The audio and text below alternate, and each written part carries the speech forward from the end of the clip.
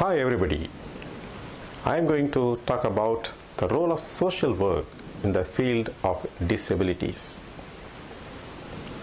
Working with persons with disabilities can be an extremely rewarding area of work which involves supporting disabled people to lead fuller, more independent lives, to take up education and employment opportunities, and to contribute to their communities. People who have mental or physical disabilities often face a unique set of challenges in their everyday life. The challenges individuals with disabilities face largely depend on their specific impairments as well as their severity. At the end of this talk, you will understand the relevance of social work practice in the field of disabilities, know the different social work perspectives in working with the disabled people, learn the methods of working with the disabled, and gain adequate knowledge about the role of a social worker. Let me explain the relevance of social work in the field of disabilities. People with disabilities and handicaps have the same needs as others. They need friendship, a satisfying job, adequate income, recreation and comfortable housing. Unfortunately, the prevailing social attitude towards them is unhealthy. This stems from the stigma attached to the family with a disabled member. Some families do not have the love and patience needed for such a person. Originally, a disabled person is the sole responsibility of the family. Now, government recognizes the rights of the disabled and makes efforts to give formal and non-formal education programs for them. Professional social work is based on problem solving and change management. Social workers make use of a variety of skills, techniques, and activities consistent with a holistic focus on disabled individuals and their environment. The aim of social worker is to work in partnership with the service users, families, caregivers, staff, and service providers to identify needs, provide practical and emotional support, and empower the disabled persons and their families to enhance their quality of life. Social work bases its intervention on a systematic body of evidence-based knowledge and practice. The primary area of social work intervention is the therapeutic work. Different therapeutic methods can be used by social workers such as casework, meditation, counseling, group work, crisis intervention, family therapy, and so on. Social workers work with individuals with disability, families, and communities. Their work encompasses direct practice, group work, community development, policy change, research, and advocacy. They can play a key role in the development of anti-discrimination legislation, policies that support persons with disability, and the development of disability programs. Social workers work alongside people with disabilities and families to realize social inclusion, community living, employment, family support, and rehabilitation. Social work theory and practice in the field of disability has been greatly influenced by values and philosophy of the independent living movement. This movement has shifted practice from creation of clients dependent on service controlled by professionals to work in partnership with the disabled people to secure their rights as equal citizens of the country. Let me highlight the perspectives of social work on persons with a disability. The dominant view of disability in social work has been the medical model, which considers disability as a functional limitation, as an individual problem or pathology or dysfunction or deviance. The medical model locates the problem of disability within the individual and considers functional limitations or psychological losses to arise naturally from the individual deficit. This view is also called the personal tragedy theory of disability, which posits that disability is a natural disadvantage suffered by disabled individuals when placed in competitive social situations. Instead of viewing disability as inextricably linked to social, cultural, and political milieu, the medical or personal tragedy framework infers that the disabled individual is plagued by deficits and is in need of medical fixing. Social work also addresses the issue of grief, loss, and bereavement associated with mental and physical disability. Recognizing, accepting, and coming to terms with the disability are viewed as a targeted outcomes of social work intervention.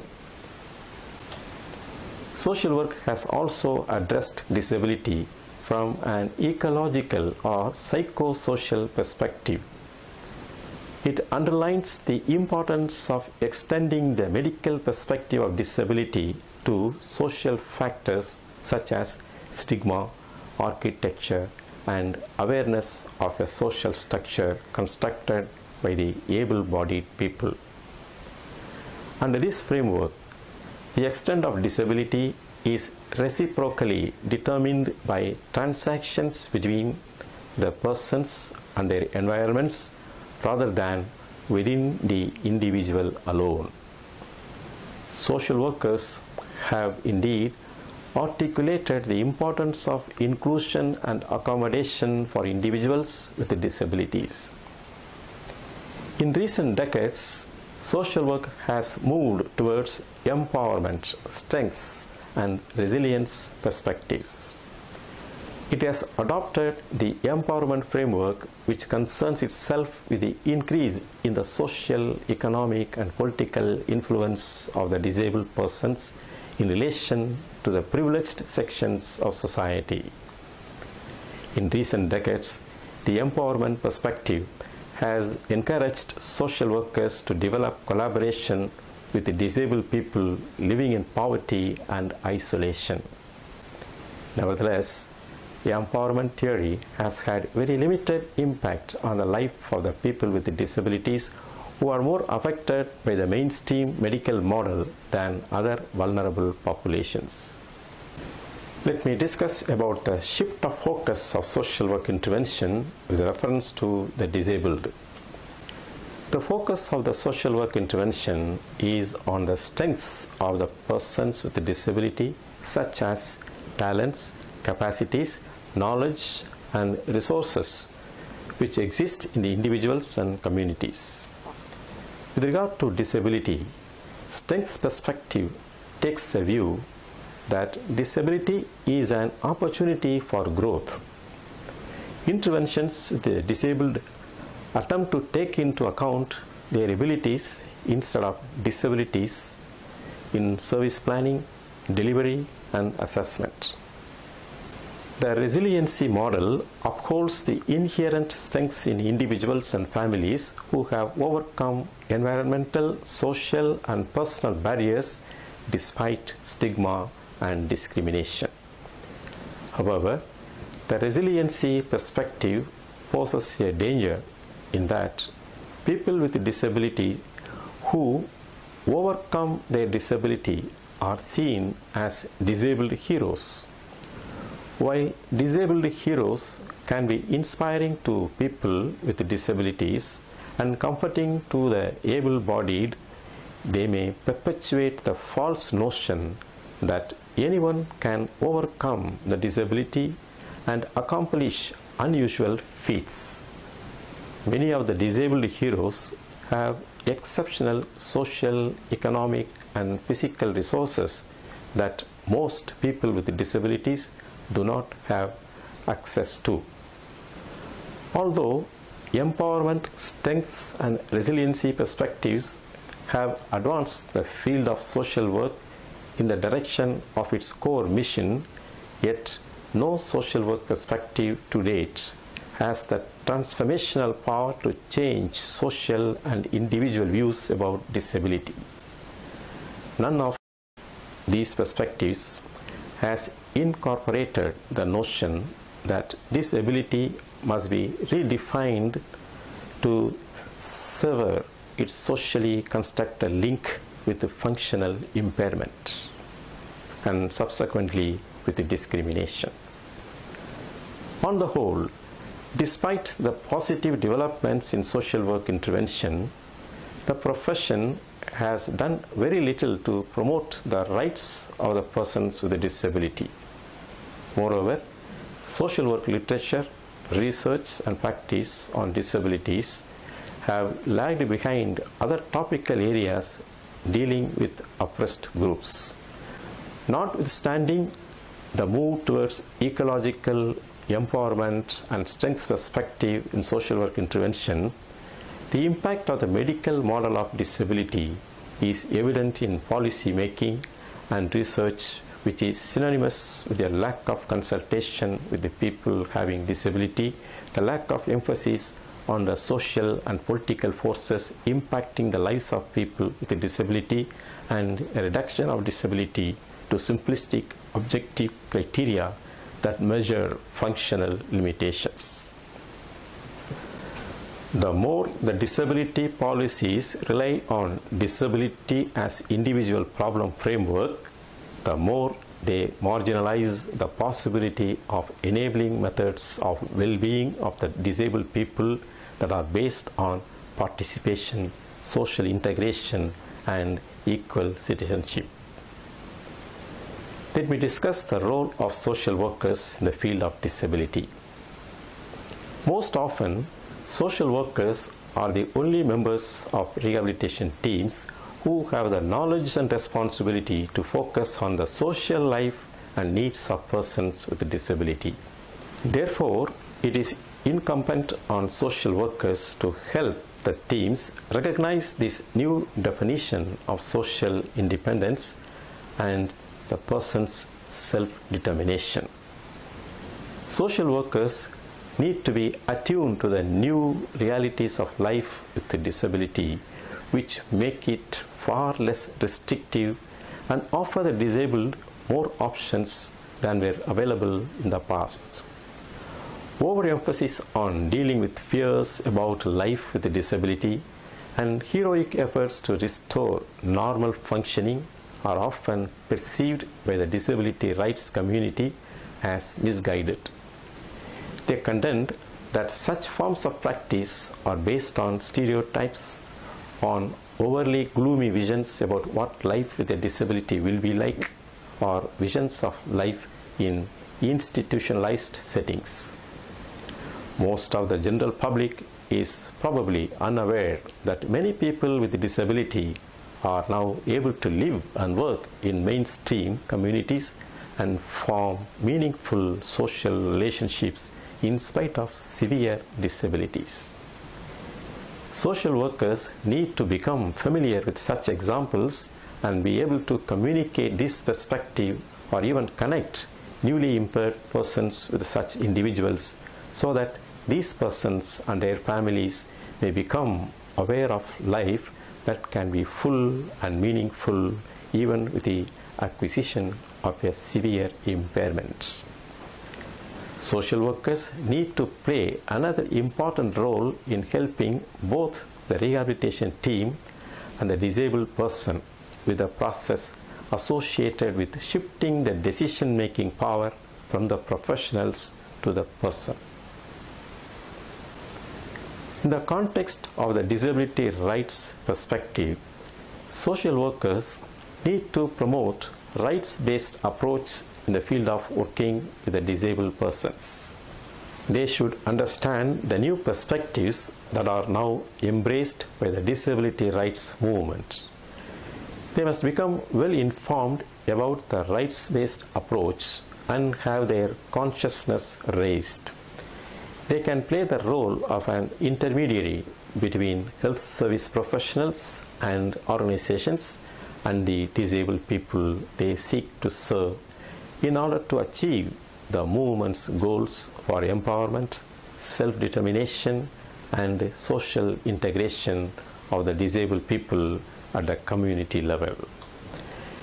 It is important to recognize that up to now, the disability rights movement has largely been a self-help movement, and sometimes it has taken on an adversarial role towards professionals whom they have not seen to be particularly supportive.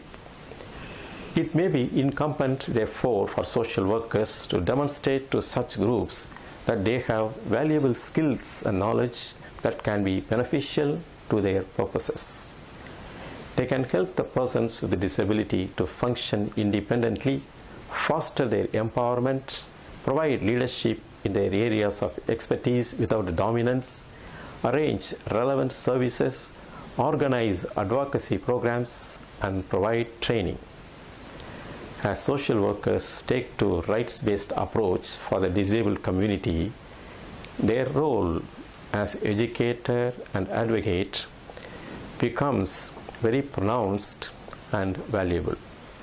This does imply that community organizing, administrative practices, case management, and advocacy skills may take on heightened importance in working effectively with the disabled. Let me describe the responsibility of social worker in empowering people with disabilities. Effective social work practice with people with disabilities requires a refocused conceptual framework that will support and promote self-determination. This framework must be designed to enable people with disabilities to expand their range of options and choices, prepare them to be more effective in dealings with professionals and bureaucrats who often do not understand nor appreciate their heightened need for self-determination, and mobilize and help groups of people with disabilities to consider policy and program alternatives that can improve their situation. Social workers' direct intervention with the disabled persons will certainly consist of the primary activity of health and rehabilitation. However, this intervention must increasingly emphasize the empowerment objectives rather than mere compliance with the medically prescribed treatment plans and or the traditional psychosocial clinical interventions.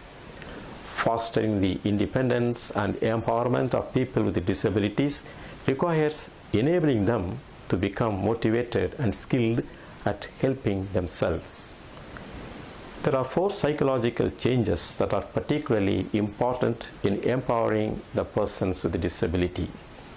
They are self-efficacy, group consciousness, reduction of self-blame, and assuming personal responsibility for change. Let me describe each of these changes. Self-efficacy refers to the belief that one's actions can produce desired changes. Group consciousness means the identification as a member of a class and recognition of how political, social, and physical structures affect the class. Reduction of self-blame refers to the receding feeling of responsibility for the negative consequences of being a member of this class. And assuming personal responsibility for change means that the person is prepared to take steps to improve his or her own situation. Social workers need to focus more on helping the persons to accomplish these person in context changes. They should converse with the disabled persons about power and conflict, encourage them to challenge preconceived notions and work to unleash their potential. Let me discuss about the methods of social work in the field of disability. First, the casework method. The casework method is a primary method of social work practice that involves a process of one-to-one relationship that helps the individual in effecting better adjustment in his or her family and social milieu. The major task of the professional is, therefore, to adjust the individual to his or her own particular disability. There are two aspects of this. One, there is physical adjustment through rehabilitation programs designed to return the individual to as near normal a state as possible. And two, there is psychological adjustment which helps the individual to come to terms with his or her physical limitations. Therefore, the switch from an individual to a social model of disability does not signify the end of casework, but it views casework as one of the range of options for skilled intervention. It does not either deny that some people may grieve or mourn for their lost able body, but suggests that such a view should not dominate the social worker's assessment of what the problem may be. Thus, grief or bereavement counseling may be appropriate in some instances. Some disabled people, particularly those suffering from progressive diseases, may need long-term support that only a casework relationship can provide, and the whole family may indeed become the target for casework intervention. Second, group work. Group work need not focus solely on the need to create a therapeutic atmosphere in which individuals or families can come to terms with the disability. Groups can also be used to pool information on particular benefits, knowledge on where and how to get particular services, and even on a self-help basis to give individuals the confidence to assert that their disability does not stem from their physical impairment, but from the way society often excludes them from everyday life. In addition, the group can be used as a major means of giving back responsibility for their own lives. Meetings in the small groups serve as a forum for the workers and the disabled persons to plan their activities and to decide their priorities. Third, community organization. The potential for intervention using community organization method is also exciting. There have already been a number of local access groups which focus on the way the physical environment disables people, and numerous access reports and guides have been produced. A few community workers have organized forum meetings of all organizations for the disabled people in a particular locality, and these meetings in the community have proved useful in ensuring that the needs of disabled people are taken into account. And if the definition of community is expanded beyond its strictly geographical meaning to take in the idea of moral communities or psychic communities, then it is possible to see community organization methods being used in disability organizations. For example, the Spinal Injuries Association is currently employing a welfare officer whose job is one of enabling its members to work out their own problems and solutions by utilizing the collective wisdom and experience of its 3,000 paraplegic members through mutual support, peer counseling, and the provision of information and advice. Let me discuss about the role of caseworker in community-based rehabilitation programs. Community-based rehabilitation is a strategy for enhancing the quality of life for the disabled people by improving service delivery, by providing more equitable opportunities, and by promoting and protecting their human rights. It may be also defined as a strategy within community development for the rehabilitation, equalization of opportunities, and social integration of all people with disabilities. Social workers are involved in community-based rehabilitation, which is implemented through joint efforts between people with disabilities, their families and communities, and the appropriate health, education, vocational and social services. In the history of social services in India, no other concept has become as popular in such a short time as the community-based rehabilitation. The success of the community-based rehabilitation lies in encouraging people with disabilities, their families, and the local community to join in this program. It is very appropriate in the Indian cultural setting where social and community bonds are quite strong and deep-rooted. In this context, the challenge of the social worker is to harness the potential of these bonds for rehabilitation-related social action programs. The emerging view today is that community-based rehabilitation programs need to draw their resources from the existing community development programs and should integrate with them. Let me sum up. Professional social work is based on problem solving and change management. Social worker makes use of a variety of skills, techniques, and activities consistent with their holistic focus on the disabled individuals and their environment. The dominant view of disability in social work has been the medical model, which considers disability as a functional limitation, as an individual problem or pathology or dysfunction or deviance. In the context of the disability rights perspective, social workers need to promote rights-based approach in the field of working with the disabled persons. They should understand the new perspectives that are now embraced by the disability rights movement. Social work intervention must increasingly emphasize the empowerment objectives rather than mere compliance with medically prescribed treatment plans and or the traditional psychosocial clinical interventions.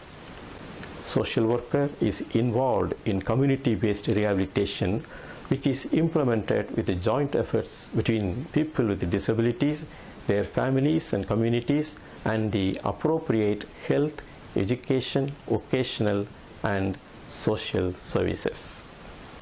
Let me sign off now and hope to see you in another session. Thank you.